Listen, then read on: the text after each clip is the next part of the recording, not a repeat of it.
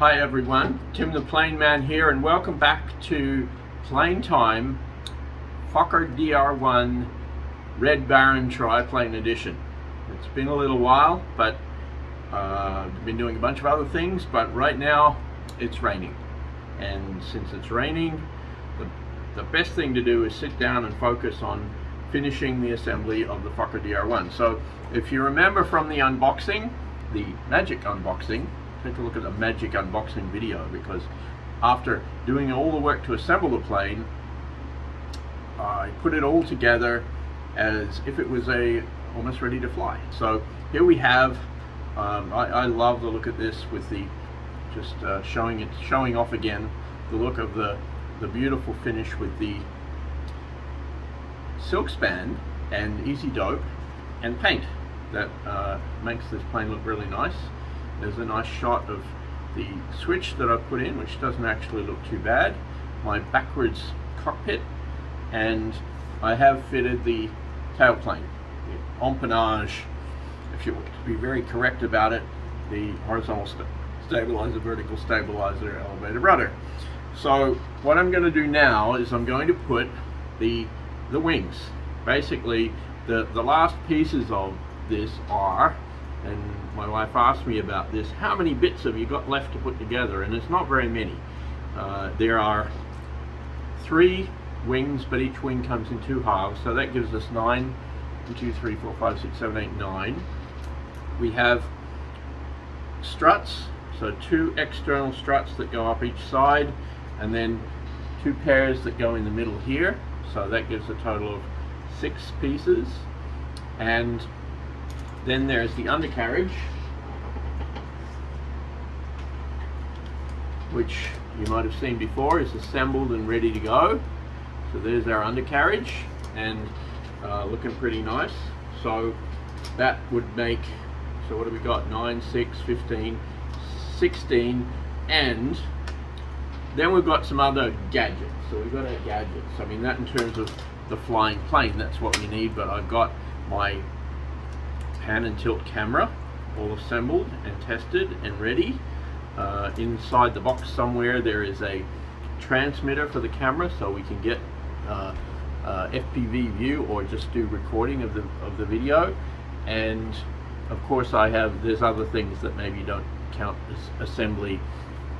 You know, it's real pieces. There's some screws, there's a battery that will need to go in, etc.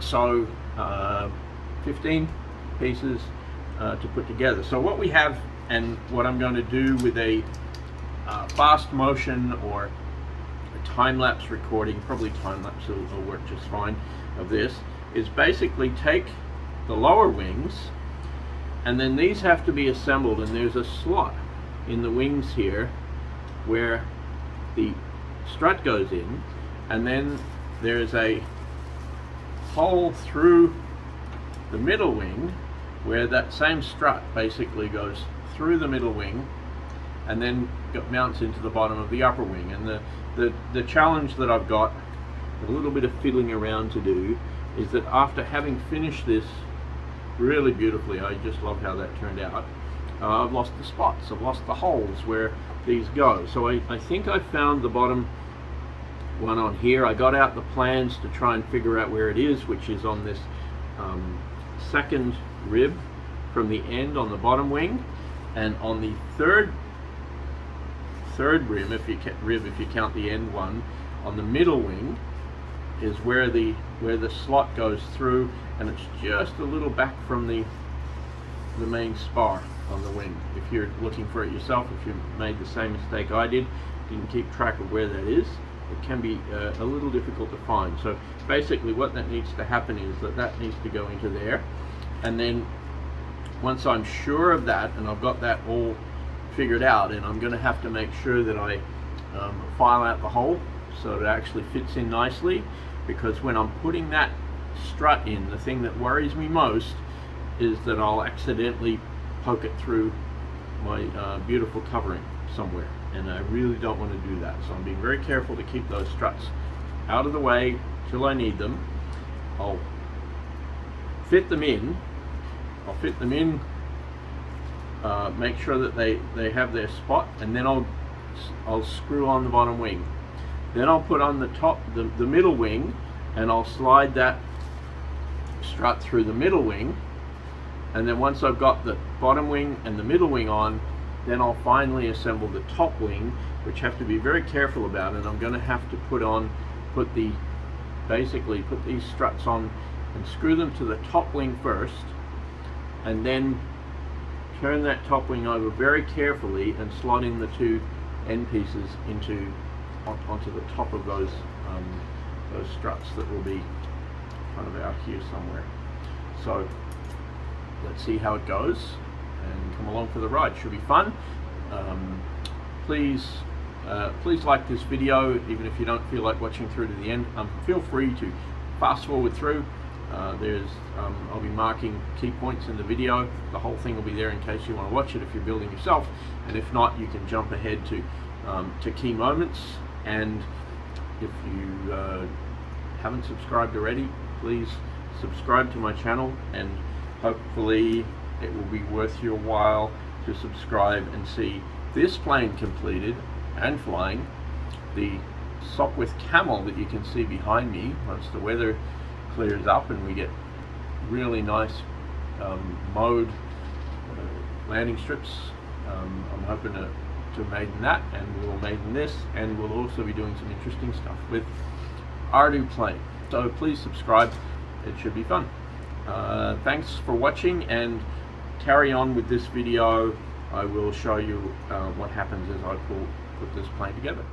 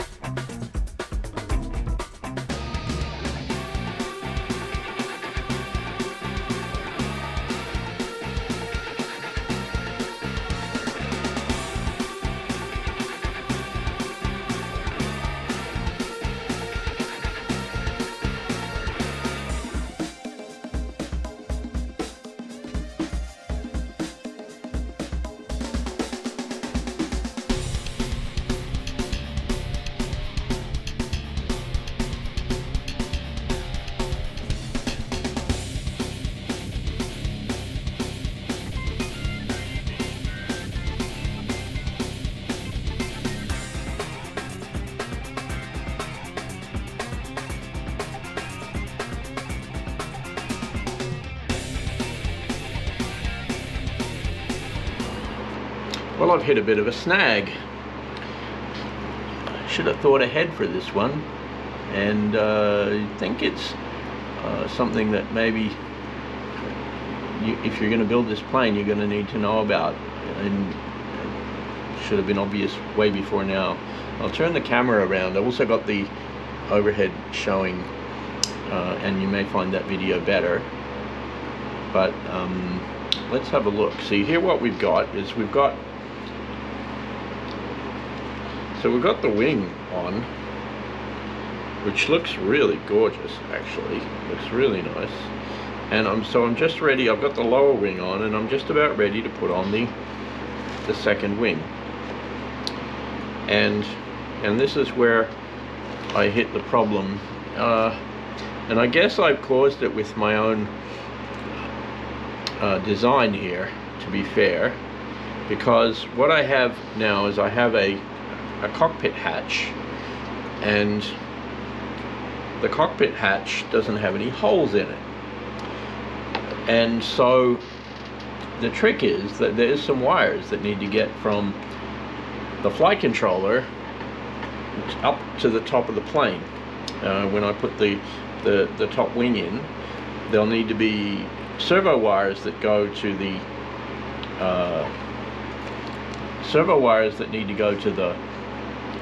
to the ailerons, which are on the top wing, and also the video transmitter and camera connection, which need to get to the pan and tilt and to wherever I decide to install the video transmitter, which I actually haven't figured out yet. So